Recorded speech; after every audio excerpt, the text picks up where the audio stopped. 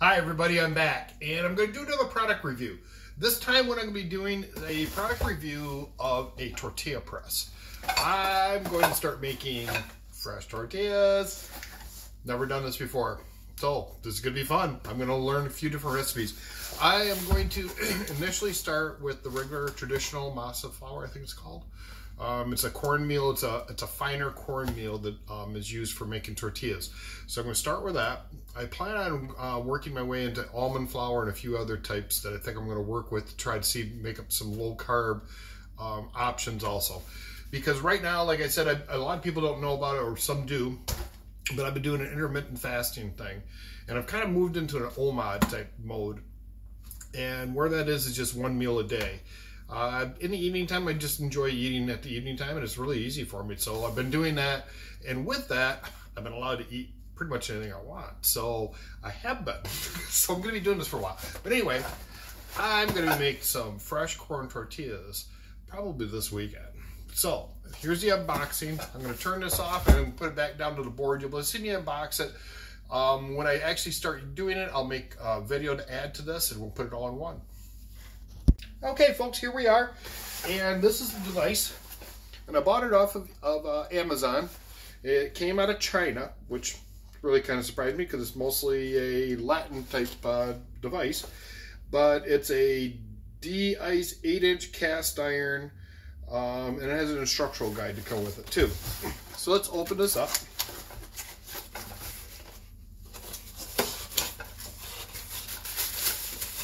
It's packaged really well. It does rattle a bit.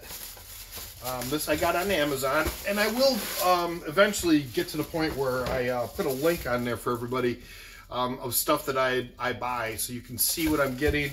And if you want to buy it, you'll be able to buy it too, type thing.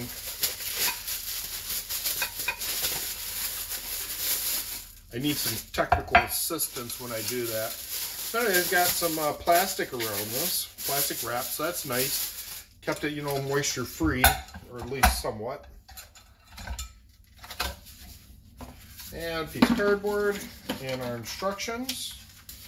Oh, look at this. It even gives you starter things to work with for your press. So that's good. I really like. Now that part of this whole thing right there impresses me the most right there. That they gave me that to go with this. So I wouldn't have to worry about buying something extra just so I could try this out. So I'm glad that that happened. So that's good.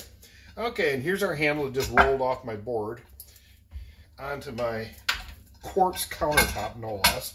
Well, they're pretty strong though, so it should be okay.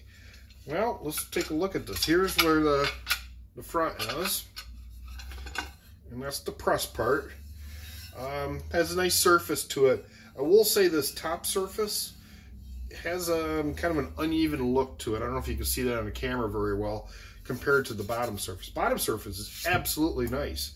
I mean, there's little pits in it, but it's cast iron. This top section, I don't know, almost is like the mold was not correctly poured or something that time. But we'll see how it works, because the proof is in the pudding. If it works, that's really all I'm looking for.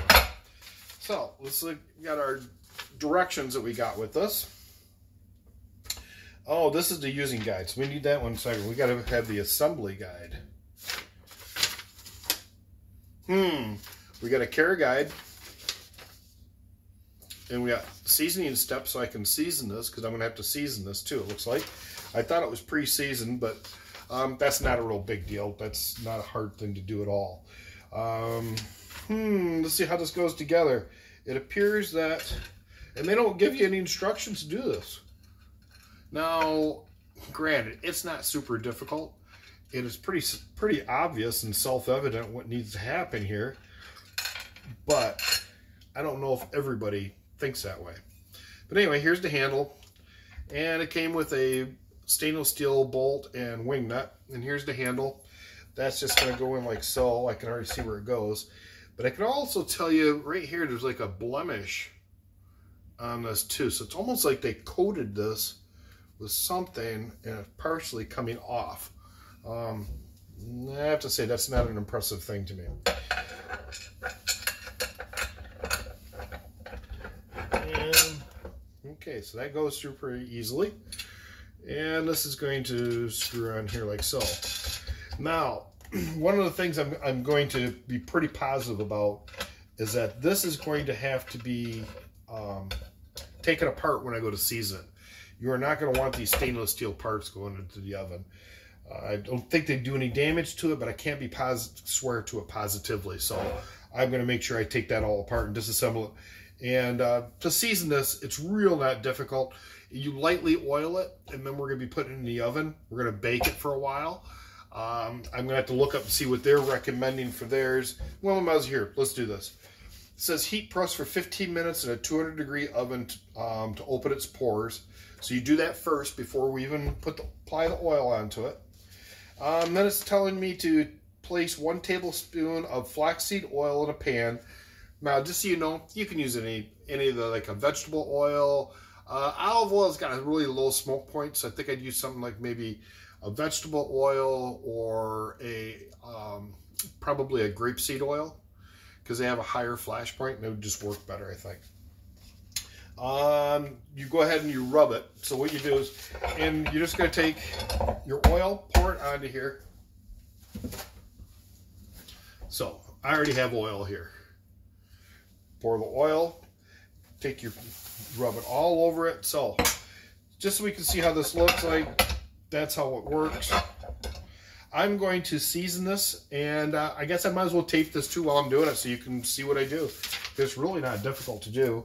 We're going to be preheating our oven to 200 degrees. And here. So you can see the oven, and I'm going to preheat it to 200 degrees. So once that gets preheated to 200 degrees, I will be back. But in the meantime, I'm going to get my stuff ready to do this. So we'll be right back. Okay, we're back. So we've got grapeseed oil out. I'm going to show you how to take this apart. It's really easy. I've heated up the oven to 200 degrees. So the first step of this is that we're going to take this apart, like so.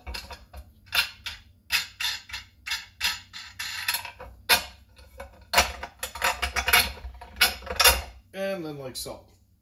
So here are 2 parts. We've got a little bolt and a big bolt and 2 wing nuts. And they're all stainless steel, so that's good. And these 3 things, this is not going to have to go inside the oven. That doesn't need to be sealed, but these 2 do. So I've got this at 200 degrees.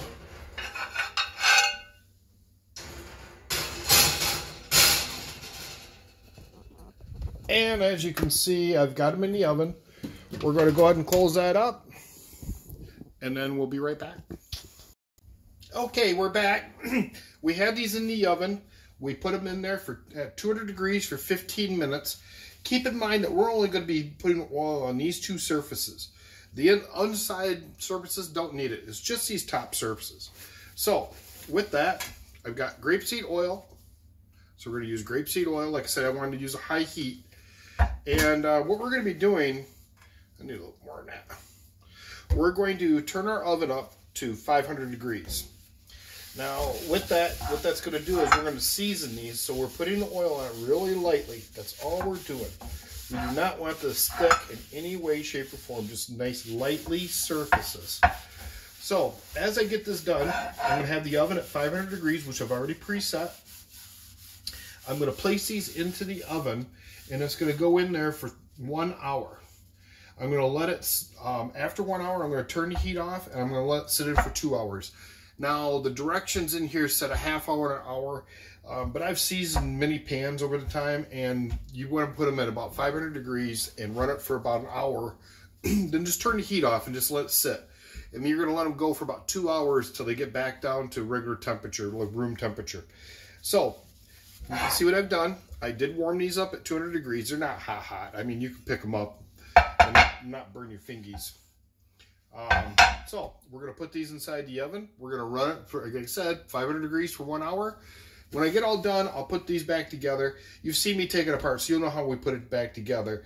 And then I'll make some tortillas with it, and we'll see how it goes. So we'll be back. Hi everybody, I'm back.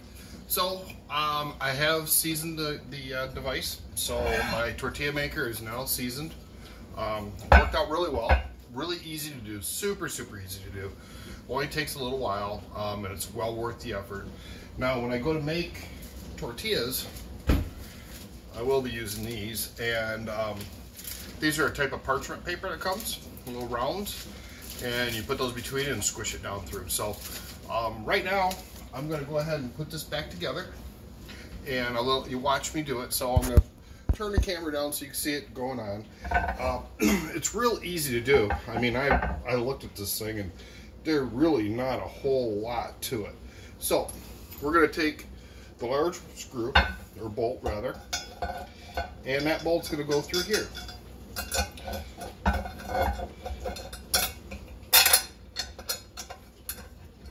And all you got to do is just line it up,